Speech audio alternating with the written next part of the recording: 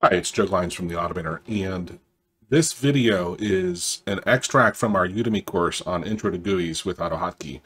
And we're making this available. We've taken about an hour of the course, which is I think around a third of the course, some of the best parts of it, the things that most people would really like to know, and put it into this video, and we're giving it away. You know, if you find value in it, there's 2/3 of the course that isn't in this, then I would say go check out. Also, if you know, if you really like to be able to compartmentalize and have them into small videos, most of the videos in the Udemy course are 3 to 5 minutes, so it's much more broken down and simple to work through and kind of see where you are in the structure. However, you know, it's not a must. You can watch this video and get a lot of value out of it, and I have a lot of other videos on doing GUIs and stuff, but consider, you know, purchasing the course at some point. You don't have to though, right? The AutoHotkey help has a lot of the stuff that we cover in here as well, so just go there and use that. But anyway, I'm going to check back in a couple times with you just to remind you about this. And again, so this link above me here, that gives you a coupon to get the course at a discounted price. So it's a great thing to be able to, you know, save you money, and it's actually, we earn more money if you use the coupon. So it's kind of a win-win for both of us. Otherwise, Udemy keeps like half or 3/4 of your the money that you pay. This gives us 97% of what you pay, and it's at a discount, so it's a great thing. So anyway, hope you enjoy the course. A lot of people stay away from GUIs because they're so complex. Isaiah, he is a master programmer working with GUIs, and so he shows you in this course how easy it is to work with GUIs. And so check it out. Cheers.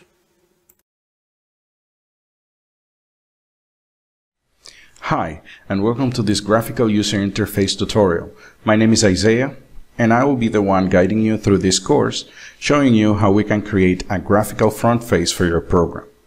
Whether you're somebody who has never programmed before or somebody who has experience with it, I'm gonna give you some tips and tricks that maybe are gonna be useful in whatever project you're gonna have later on. This course is going to be divided into sections in which I'm going to talk about different topics like what is a graphical user interface, or what are controls. And later on, what I'm going to do is that I'm going to go into a deep dive in which I'm going to show you most of the controls that we have available and how to use them. And during that process, I'm going to show some examples so that you can see how the process goes. So thank you very much for choosing this tutorial, and I hope that you find the information that I present here useful for whatever projects you have in the future. In this section, we will cover a few topics, but we will start with what is a graphical user interface. To put it simply, a graphical user interface is what we use to interact with a specific program. You might have noticed that most programs open a window which contains a group of controls that you can use to do different things on the screen. All of those controls are used to gather information from the user or to display relevant results from an action performed by the program. One thing that you have to keep in mind is that programming GUIs is not linear, which means that your code might not get executed in the same order that you wrote it. The code will be executed depending on which button or action the user takes when using your program. In this course, we will go over the basics of how we can create a graphical user interface with a language called AutoHotkey. Even if you're not a programmer, this scripting language is very easy to understand. Before you write even one line of code, the first thing you have to do is create a mockup or a wireframe of your graphical user interface. By doing this, you will be able to take a look at where all the controls are going to be and how they might interact with each other. After you create the mockup, you might notice things that you want to change, add or delete depending on how it looks like. So it is always good practice to have a mockup available before you even start writing the code. For this, you can use a website called mockups.com, which is an online tool that will let you create wireframes for your application. You're not limited to a website though. You can use whatever type of tools available to you, like MS Paint or even pen and paper. So long as you have a graphical representation of how the app is going to look like, then you're good to go.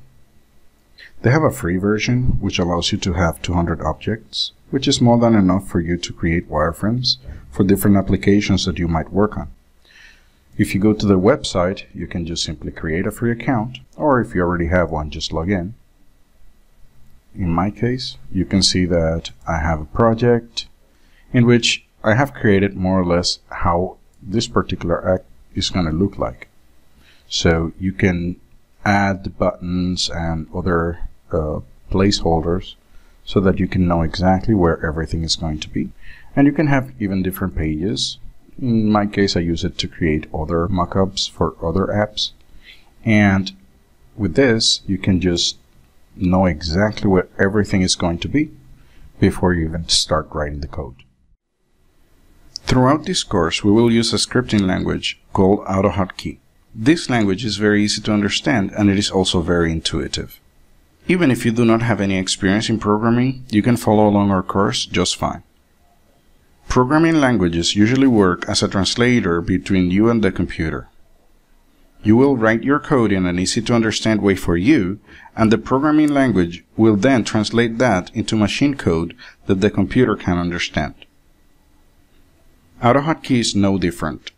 What we will do is that we will use any editor to write our code, and AutoHotkey will read that file and execute the commands one by one. Let's take a look at how we can install it and how we can create our first layer program. Installing AutoHotkey is very easy. We just have to go to their website at www.autohotkey.com and select the option to download the latest version. After we download and run the selected file, you will have a selection of how you want to install. It is recommended that you use 32-bit Unicode version, as it is compatible with most of the computers. In any case, you can still choose the 64-bit if that's what you need. After you finish installing, there's nothing to run. This is because you will write the scripts yourself, so you don't have to execute any files at the moment. So now that we have installed AutoHotkey on our computers, we can just go ahead and start creating a small program. Now, in this video, I'm just going to go over the basics of how you can do that. And the first thing that you would need is an editor. In this case, I'm using Atom, which is an editor that was created by the guys from GitHub. It is very flexible, and after you install it, you can go and download one of the packages for the AutoHotkey language. And after you have that, what you can do is that just simply click here on the plain text and select the AutoHotkey language so that the editor can actually highlight your code. In this case, what we're going to do is just simply create one of the commands with some words on it. In this case, this particular command will display a box with the message hello world, which is what I'm telling it to do. And the most important part is that whenever you're saving your code, doesn't matter where you save it, but whenever you save it, you should use the AHK extension for the file. That way, after you save your code, you will see that their file will have the icon from AutoHotkey and will allow you to be executed when you double click it. In this case, as our file only has one command, what is going to happen is that when I double click it, we'll have a box that has the message hello world on it and the button OK. And this is actually how we're going to be creating our little programs. We're just going to basically go ahead and open the editor, go ahead and select the commands and actually type the commands that we're going to be using and saving the file as an AHK file. As I mentioned in a previous video, all you need to create your programs is an editor. It can be any editor. If you're not sure which one to use, you can go to the AutoHotkey forums and go to the section for the editors.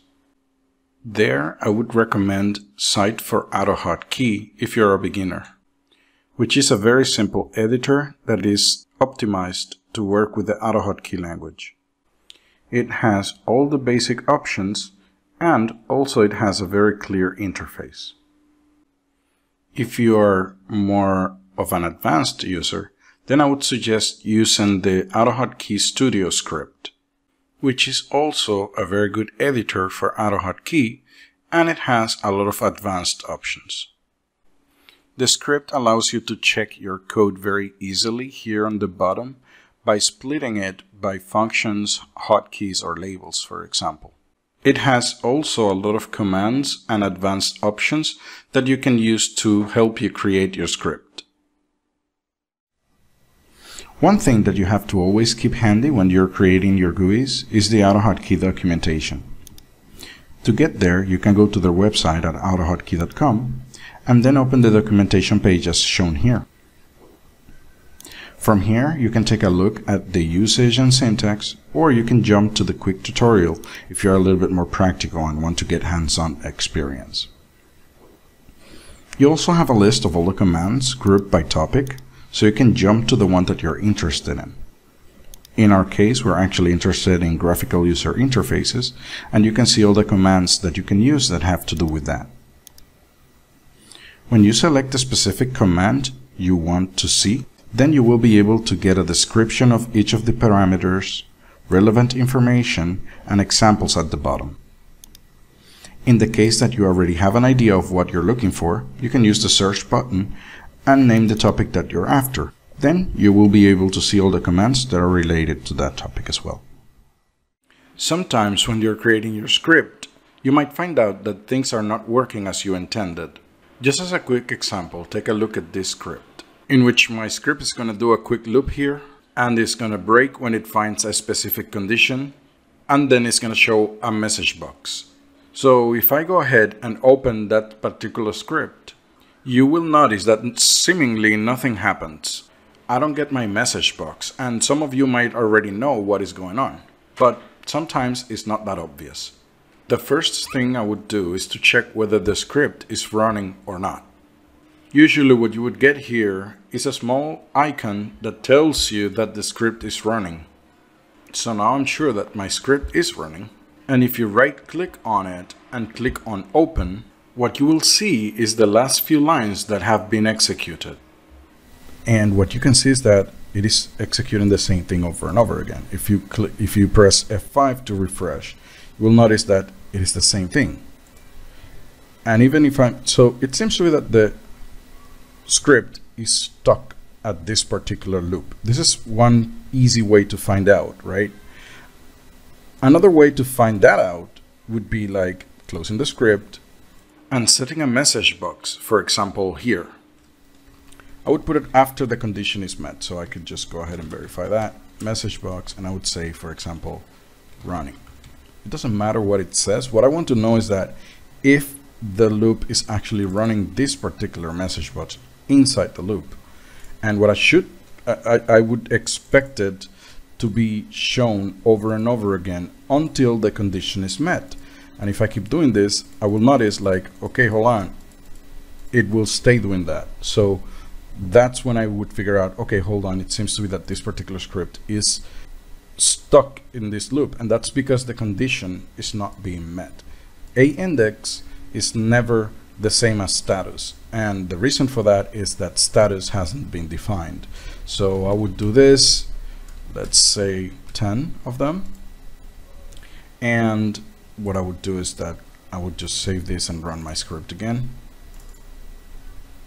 And again, I'm gonna get my message boxes here, but after 10 times what will happen is that I will get the other message box that says task completed, and then I get and then this script exits. So as you can see, the script is no longer running. So basically you can use message boxes to go ahead and confirm if things are working. It doesn't matter what you put in the message box, it's just something that allows you to kind of like visually see what is going on. Another interesting thing that you can do is like you can just check the value of a variable inside the message box. Like for example, message box, I would say a index, and I would set a space here, and I would put the other variable, which is status. So my condition is that if a index is the same as status, right? So what I'm doing is that I'm just setting up a message box that would show me the value of both these variables, so I can see what the script is looking at. And that is also very handy. So I'm seeing here that my message box says 1 and 10. So I know that status is 10, and I know that A index in this case is 1, and when I click OK, that number is going to change because on each iteration A index is being changed automatically. So this is another way that you can use the message boxes to go ahead and troubleshoot if your script is working correctly, because in this case, if I do not have the status variable, what is going to happen is that I will only see the value for one of the variables. I do have two variables here, but I'm only seeing the value of one. I would right away notice, okay, so one of them is not being set. Which one is it? And I would just read the code and check what is going on. So this is not like very advanced debugging, but it is the most common and most useful way to figure out if your script is not actually working. One of the most important things that we can do when creating a program is packaging it in a way that it can be run in any computer. This is called compiling the program. AutoHotkey offers a very simple way to do that. You just have to right-click on a script and click on Compile Script. This is going to create an executable file that can be run in any computer even if they do not have AutoHotkey installed. As AutoHotkey is a scripting language, this is done in a very quick manner, and you do not have to install anything extra to do this or install any libraries or anything like that. You just right-click on the script, create compile, and when the other user double-clicks on this executable file, he will be able to run your script without any issues. As mentioned in a previous video, programming for graphical user interfaces is not a linear process. To show you more or less what I mean by that in a practical way, let's take a look at this particular GUI. In this window we have some text, some hyperlinks, and some buttons. When you hover the mouse over some of the hyperlinks, you will notice that the mouse pointer changes. To do that, the window captures some events, and the code that handles the change of the mouse pointer only gets called when the mouse is exactly on top of the hyperlink. In our program, this particular part of the code is at the bottom of our script. It is only called when some specific conditions are met. In this case, the condition is that this code is going to be called when the mouse is over the hyperlink. And this will happen every single time I put the mouse over that particular part of the text. The same happens with buttons and other controls. When I press a button in this window, what happens is that the code that is connected to that button gets called. In this case, only the code that we have is that the window is going to be hidden. And even though that code is in my program somewhere, it doesn't execute unless I click on the button. In some examples, the code can be a little bit more sophisticated, like in this situation where a list view control is updated only when I type some code on this other control. We will take a look at how we can set up our program to execute code depending on what happens to our control. But the general idea is that this particular part of the code only gets executed when I interact with the control. When you load a window, all of its controls have their own sections of code, and they get called depending on the actions of the user. Before we dive into how we can do that, let's take a look at the main commands that we can use on AutoHotkey to control our window. To start creating our GUIs, we will be using a command called GUI with the subcommand new.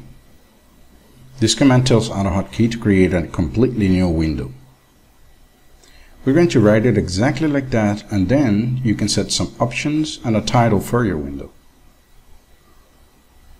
After you type the command, you have to use commas to separate the options and the title like this. If you're not going to use any options, you just put two commas one after the other, and then put the title in the last section of the command. We will be taking a look at which options we have available later on, but for now we're going to concentrate on creating the new window with just the title. Now that we have that set up, we're going to create another command, which is GUI Show, which will tell AutoHotkey to show the window. Here we will add the width and height so that we will be able to see the window itself. When we run the script, you will see that a new window is created and the title for it is the one that we set up with the new command. As you can see, this is very simple, and we just started up with the first GUI. Now that we know how to create a window and show it, let's go ahead and think about another situation that we will look into very often, which is the fact that you might want to create more than one window for your program. AutoHotkey allows you to create as many GUIs as you want, and the way to do this is that when you're setting up a new window, you can set an internal label to it that will identify it with the GUI Show command later on, or any other command that has to do with GUIs. Now let's take a look at how we can do that. If we go back to our original code, you will see that in the part that we use the new sub command, we can just simply add the name of the GUI, it can be any name, followed by colon, and that will create kind of like a variable, if you think about it like that, that allows us to refer to this particular window later on in different commands. Now in this case, as an example, what we're going to do is that we're going to create two different windows. One is going to be our main window, and the other one would be a hypothetical settings window. So to do that, as I mentioned, we just go ahead and do the same down here. And now each of our GUIs have its own unique internal name. Now later on in our GUI Show command, well, AutoHotkey is gonna wonder, well, which of the GUIs we're gonna show. In this case, for each of the windows that I want to show, I will just simply add the name of the window right next to the word show with colon, same way as we did before. And now I can actually select two of them. Of course, each of them is going to be shown separately, and they can have different options as well. And now, when we go ahead and save and run the script, you will see that two windows are shown. In this section, we will take a quick look at which are the options that we have for a window and which styles we can apply to it. We saw that in the new subcommand, we have a section available to add some options to our window. Other subcommands also have the ability to add options to the window, but for now, we are going to concentrate on just GUI new subcommand. This list is not going to be for all of the options, but we're going to take a look at some of the most common options that we can use. As the documentation states, it is best to add the options before the use of any GUI add subcommands or any other subcommands for that matter. That helps with the performance of your script. The options can be preceded by a plus sign or a minus sign, which allows you to set the option or unset it depending on what you want to do. That actually means that you can change the options dynamically while your script is running. To start, I'm going to add a quick instruction to AutoHotkey to make sure the script is forced to be opened in one instance. This will allow me to rerun the script really quickly, but you can ignore this command for now. The first option that we're going to take a look at is always on top, written as one word, which allows us to set the window to be on top of all the others, and even if you click on another window or outside of the program, the window will not be removed from view. Usually, windows are created with a thick border on top and a title bar. If you do not want to use this option, you can write -caption, which would remove this particular feature. This is great when the window that you're going to be creating is a small dialog, and you don't need a menu, a title, or a thick border that contains the options to close and minimize the window. A similar option is the one called Tool Window, which sets a small caption for the window and removes its taskbar icon. If you want to be able to resize your window, you can add that option by specifying the word resize. When you enable that option, you also enable the maximize button on the caption of the window. All those options are what we call window styles. There are more window styles available, and to set them, you would use the plus or minus sign and their hexadecimal value. Those other styles are not used very often, but you can find more information about them in the documentation. So now that we know how to create windows, let's go ahead and jump to the next stage and let's add controls to it. In the previous example, we saw how we could add different windows to our program, but for now, we're just going to concentrate on only one window at a time. For that, we're going to go ahead and create a new window, and then we're going to use the next command, which is GUI add. This command takes 3 parameters. The first one is the type of control that we want to add to the window. The second parameter is going to be the options of that control, and the third parameter is going to be the text that we want to insert. We have many controls available in Windows, but for this example we're only going to use 2 of them. One of them is going to be a text control, and the other one is going to be a button. So to start, let's just go ahead and add GUI add text.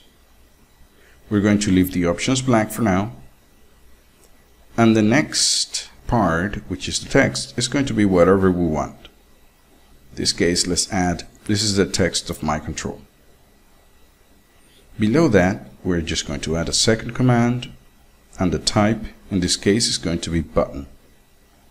Again, we're going to leave the options blank, and this is going to be an OK button.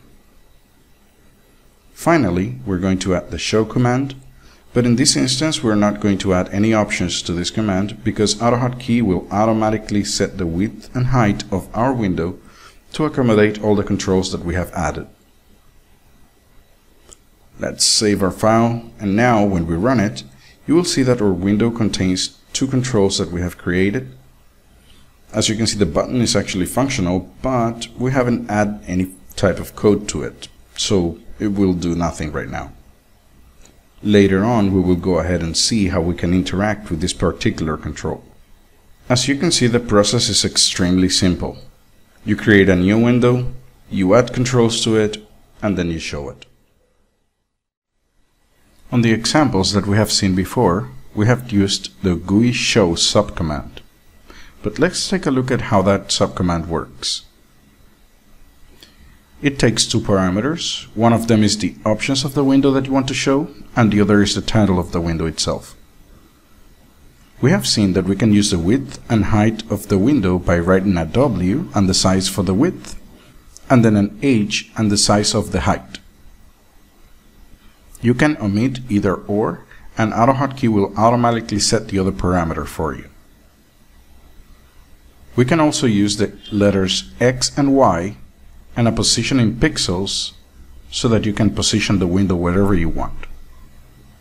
If you don't specify any of those, what is going to happen is that AutoHotkey is going to automatically set the width and height to accommodate all the controls of the window, and the position is going to be centered.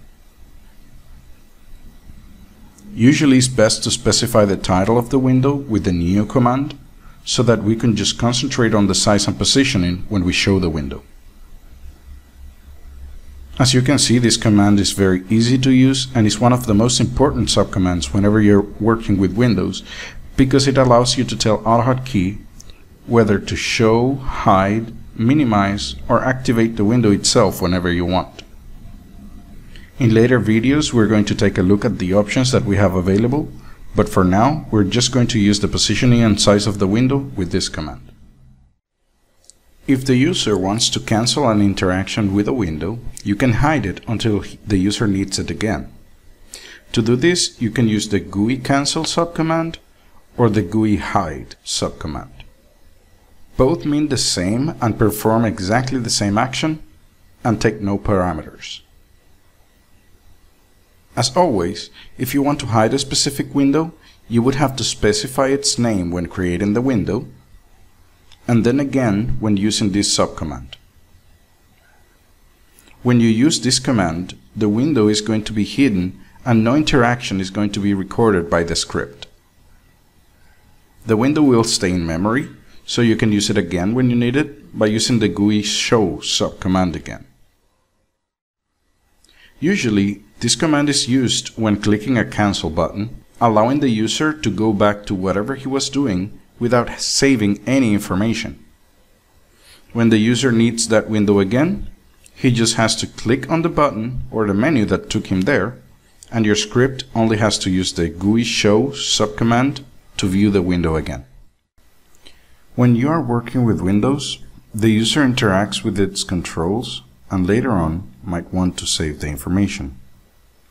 We will talk about how we can interact with user input later on, but as a general sense, each control can have a variable in which to store the information that was selected by the user. For us to be able to save that information, we use the command GUI Submit. This command tells AutoHotkey that we finished working with this window and that we want to save the information that the user selected. When you use this command, the window is saved and then hidden. As an optional parameter, you can indicate that you don't want the window to be hidden. To do this, you just simply add the word no hide without spaces to tell AutoHotkey that you want to save the information, but the window should remain visible. If you decide to hide the window when the information is saved, you can use the GUI Show command later on to show it again.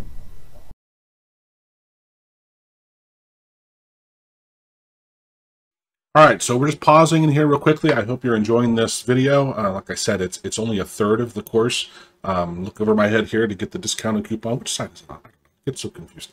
Anyway, I hope you're enjoying it. It's a great course from Isaiah's. You know, we worked really hard to get the structure the way we wanted it, you know, have all the best things you can have in the GUIs and simplify it and make it very clear. So keep plugging along. Again, if you like the course, consider buying it. Use the coupon up above, save you some money, make us some money. All is good. Anyway, keep at it and don't give up. GUIs are fun. They're a little painful when you're not used to them, and that's where you just got to keep practicing with them. Cheers. In the same way that when using some of the GUI commands, we can specify some options for the window, we can also specify options for all the controls available as well. There are some options that are general to all controls. For example, the width, height, and size of the controls are specified using the same notation as before. That is, using the letters W, H, X, and Y for sizing and positioning. Unlike the Windows positioning options, the control positioning can be either absolute or relative to a previous control. For example, if we add a button and specify a width, and later on we create a second button, we can either set the X or Y values to absolute values, which can be useful in some specific cases, or we can set the X or Y with the plus sign and the amount of pixels that we want to add relative to the edge of the previous control. This is actually more useful, especially when we're adding a lot of controls. We can also refer to the previous exact position by using XP or YP, which tells AutoHotkey to use the exact XY position from the previous control. With this notation, you can also use the plus sign to use the previous position plus some extra pixels, and that way you can set up a relative layout. This is very handy when you're grouping controls, and we will see some example of this when we use the group box. In all controls except the buttons, you can specify the letter C followed by a color name or a color hexadecimal number to change the color of the text displayed by the control. This is very useful for when you want to set the color for only that control, while leaving all the other controls in their default colors. In case you want to change the color of all text within a window and set some more options like the font size and weight, there is a GUI subcommand called GUI font. You can find more information about it in the documentation. For most controls, you can use the words left, right, or center to specify the text justification. This is perfect for when you want to present information to the users and you want to show everything in an organized manner. Another option that you can use is the hidden option, which, as the name implies, makes the control invisible when you create it. Later on, you can use another command to show that control whenever you want.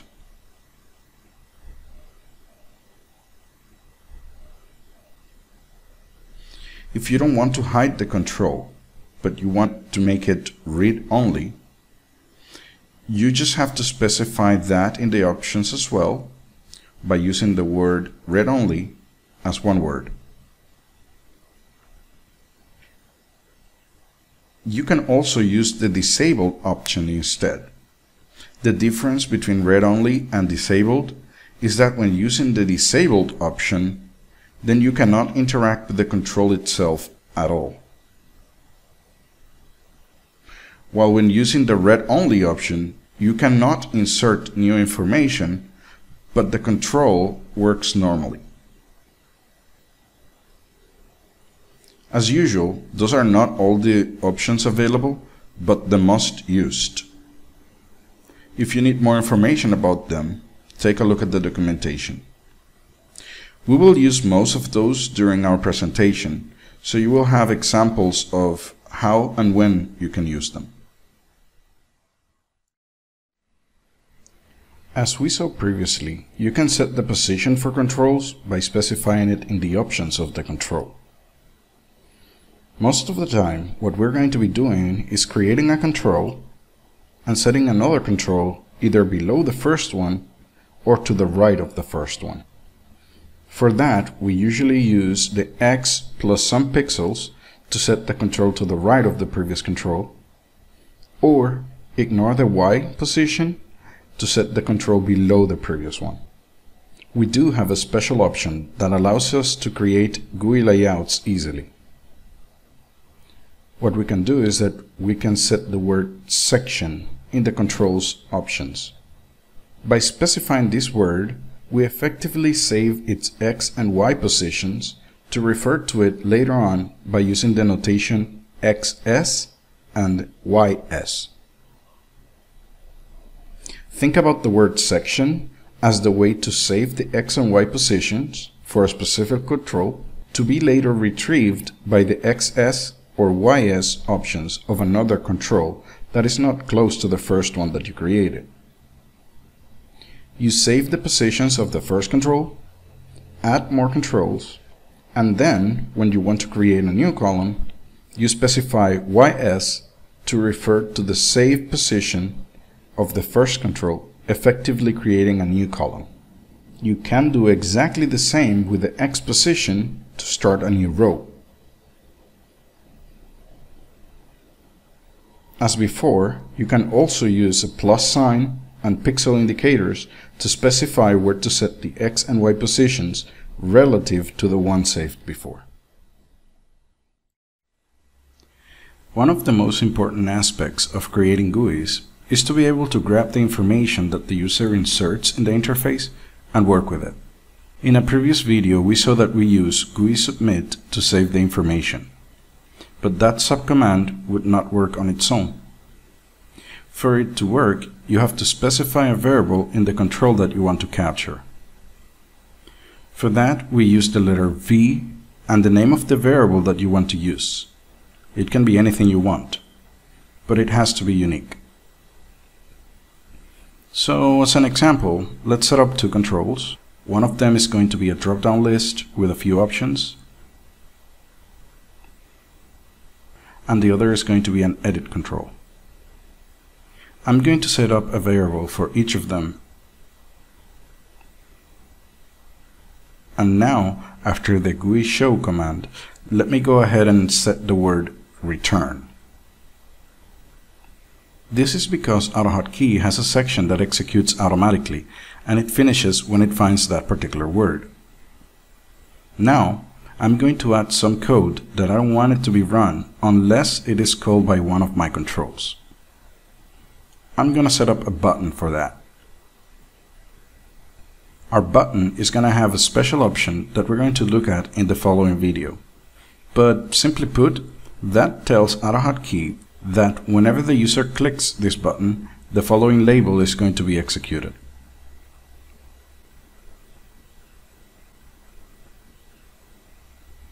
The contents of my label are going to be GUI Submit, which will save whatever contents all my controls have in their respective variables.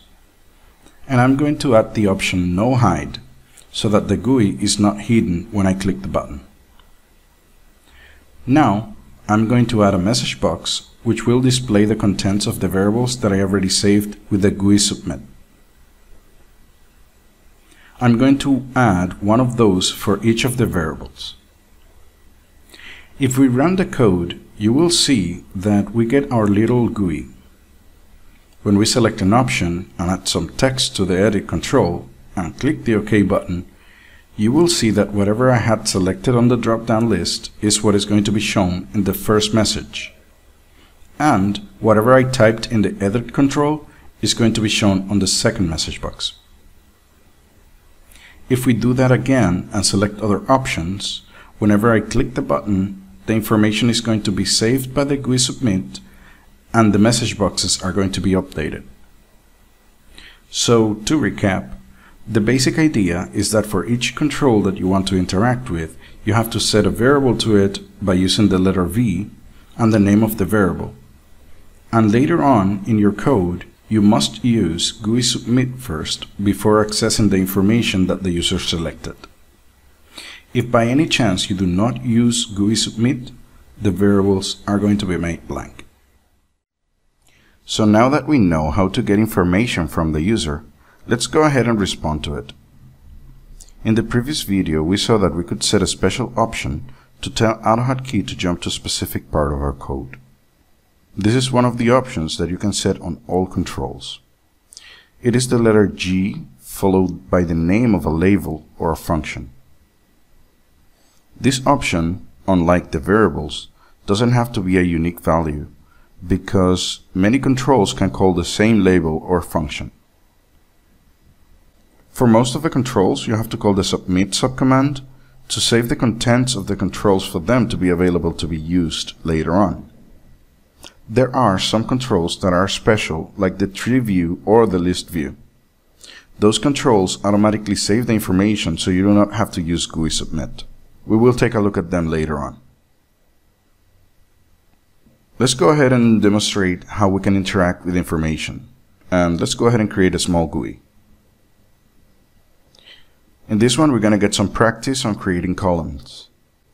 In our first column, we're going to have a list of text controls which will act as labels. We're going to save the position of the first control for us to be able to create a second column later on.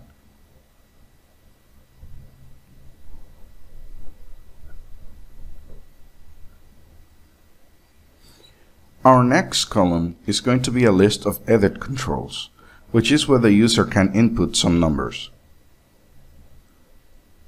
As we will be accessing those numbers later on, I will set a variable for each of those controls.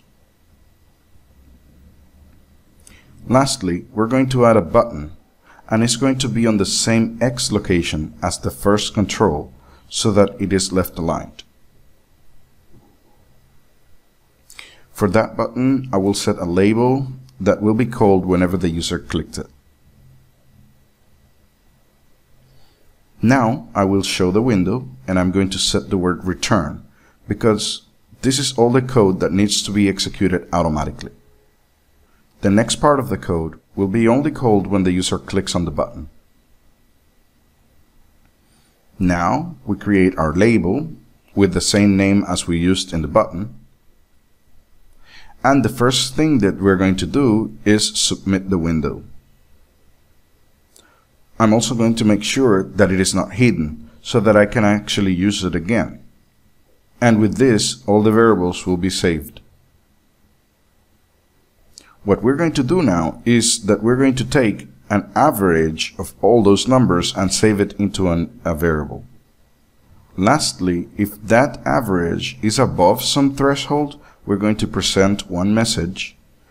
But if the variable is below the threshold, we're going to present a different message. So let's go ahead and test this little graphical user interface. Let's add some values to the edit controls, and let's press the button. Now let's go ahead and change a little bit the values that we entered before, and let's press the button again. As you can see, in very little time you can create a working graphical user interface for your program. As we dive deeper into the different types of controls, you will see that your program can become very sophisticated. Up to now, whenever we want to run code with a control, we have been using a label. For that, we have been setting up an option within the control, which is the letter G followed by the name of the label. Labels on AutoHotkey are very simple to use.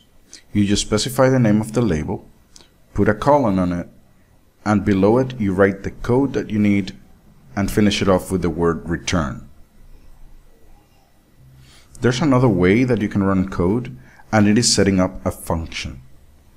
For the functions, what you can do is that you can specify the name of the function, you open parentheses, set up several parameters if you want, separate it by commas, and now you close your parentheses and write the code within braces. At the end, you use the word return. The logical question would be, well, which one should I use? My suggestion is to use labels whenever you're working with GUIs. And that is because, unlike functions, labels can access all the global variables on the script. On our other example, each of the variables that we created are global variables that can be accessed throughout our script. But functions cannot access those variables by default. That is because the scope of the function is local by default. That means that they can only access their parameters and any variables that are set within the braces. For a function to be able to access global variables, you can specify the word global inside it, but that is usually not recommended. In my case, I usually use labels whenever setting a control to remind myself that all the information that is accessed by that label is global. In very special cases, I use a function instead. In this section, we covered the basics of how most of the controls accept options. The most common options for controls are sizing and positioning using the width, height, X, and Y positioning of the control. Those options are common to all of the controls available. So as an example, we can set up multiple controls by specifying their size and location, and this is how they would look like.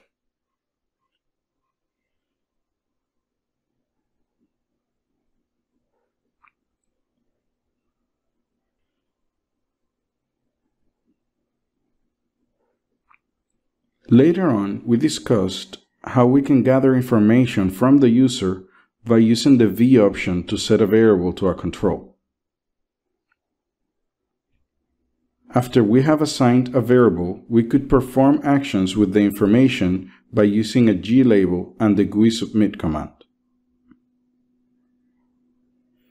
That way, when the user interacts with the control, we can get information from any of the controls and perform actions depending on their value. We also saw the difference between functions and labels. This would be very useful to decide when to use functions and when to use labels instead. In the next section, we will cover what are the window events that are fired automatically by AutoHotkey when some specific actions are performed in a window. Until now, we have seen how we can specify labels on our controls to tell AutoHotkey to execute a specific code when the user clicks a button or interacts with a specific control. But there are some labels that get executed automatically without us having to specify it. The first one that we're going to take a look at is GUIClose. This particular label gets executed whenever the user clicks the X button on the window. For us to be able to catch that, we can specify our window code as usual, and after the return, we can create the label GUIClose. Now, whatever code we write here will get executed whenever the user clicks the X button. So, to test it, let's go ahead and add a message box saying that the user has clicked the close button. When we run our code, you will see that if I click the X button, the message box will appear. The most common use for this label is to tell AutoHotkey to exit the application as soon as the user clicks the X button on the window. For that, we just set up our label and we use the command exit app, which tells AutoHotkey that we want to exit the application now. When you have multiple named windows, you can actually have different actions for each window. To be able to specify the label for a specific named window, you have to write the name of the window right in front of the word GUIClose without spaces. Now let's create an example with two different windows.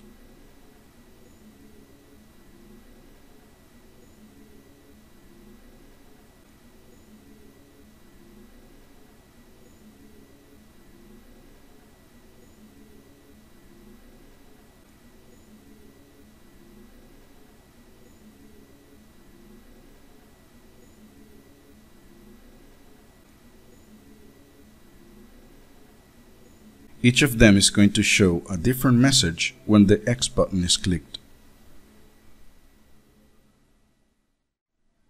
The next one we're going to take a look at is GUIEscape. The GUIEscape label gets executed when you have your window active and you press the escape key on your keyboard. You can execute custom code in here as we did with the previous example. Sometimes what you want to do is to execute the same actions for your escape key and the button to close the window. For this, we use a special feature, which is to specify both the labels one after the other and then the code that we want to execute. With this, it doesn't matter which of the labels have been called, the code is going to execute the same way for both of them. With this, you can actually create something interesting. You can set up your GUIEscape label, add some coding here, then set up your close label, and some other coding here. What is going to happen is that when you close the window, only the code that is below the GUIClose label will get executed, ignoring the one on top of it. But if you press the escape key on your keyboard, the code for the GUIEscape label is going to be executed, and after that, the other code is going to get executed as well. As before, if you have named windows, you just have to specify the name of the window before the GUIEscape, and that way you can set different code for different windows. If you just want all the windows to behave the same way, then you just set the labels one after the other and the code that you want to execute for all of them followed by return.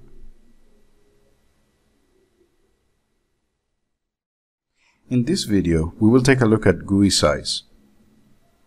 This particular label gets executed when the user minimizes, maximizes, or resizes a window. Whenever this happens, a set of inbuilt variables get set automatically.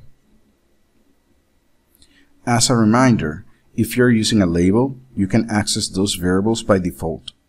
But if you're using a function, you cannot access those variables unless the function is set to global. There are three variables that you can check. Those are A, GUI width, A, GUI height, and A, event info. The first two, as the name implies, refer to the width and height of the current window that called this label. The third variable contains a number between 0 and 2. If the number is 0, it means that the window has been resized normally by dragging its edges or by clicking the Restore button. If the number is 1, it means that the window has been minimized.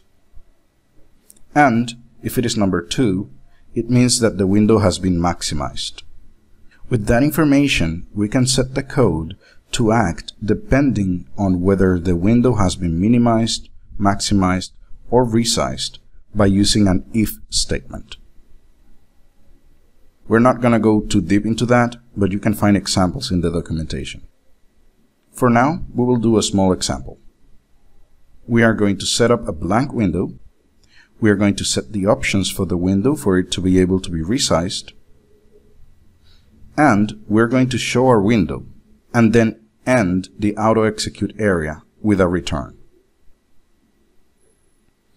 We're going to create our GUISize label, and we're going to use a command called tooltip to show a small tooltip where the mouse is. I'm going to set this tooltip to the variables from the width and height of the window, and then we're going to set a return here. When we run our code and resize the window, you will see that the current width and height is shown automatically. And as we change the width and height, this label is called over and over and updates the variables that we're using.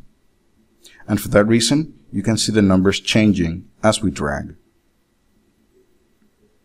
As with the other labels, you can act upon different named windows by using the name of the window right before the label name. If your program is going to be acting upon some files, you can catch the event of a user dropping files into the window. For this, we would use the GUIDropFiles label. Whenever the user drops any type of files in the window, this label gets called automatically. We can use it to grab the name of the file dropped by accessing the variable called a GUI event. If more than one file was dropped, this variable would contain a list separated by new lines of the file paths that have been dropped. So let's take a look at it by running our script and dropping some files on it. We are going to make sure that we're going to show a message box for the a GUI event variable so we can see what the script sees. If we drop one file, you will see that the variable only contains the full path to that file. If we drop multiple files, you will see that we get a list of new line separated paths of multiple files. We can later on in our code either open up the files, move them, delete them, or whatever type of actions that you might want to take.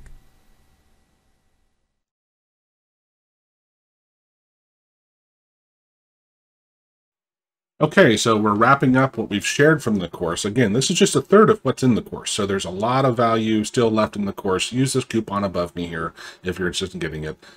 There's also in the course, if you've paid for it, there's a bonus lecture, which we didn't include here, but it has a document which has lots of great links on where to learn things around AutoHotkey. So again, if you're interested, pay for the course. If not, that's all right too. Hope you enjoyed it. We love helping people learn. GUIs are a great thing that AutoHotkey does so simply because they're basically wrapping the Windows GUI controls. So hope that helps. Cheers.